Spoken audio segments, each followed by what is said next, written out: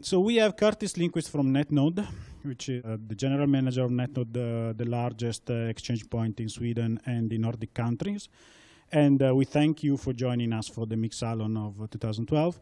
And we ask you, whether do you agree with the Etno proposal to extend the ITRs to the internet world, and what are the consequences you can foresee whenever Etno would succeed in this extension? Thank you. Thank you, and thank you for inviting me as well to the Mix Salon.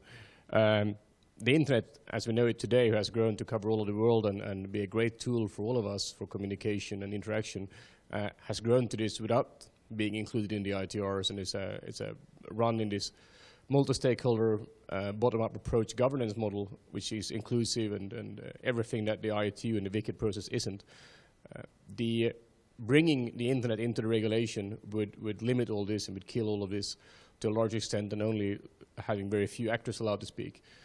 The Etno proposal further will put a limit on who could actually interact in the internet, who would be allowed to play on equal terms, as opposed to has been for all these years today. And I think that would be very, very harmful and dangerous for the future growth of the internet, and also for the current internet as we know it.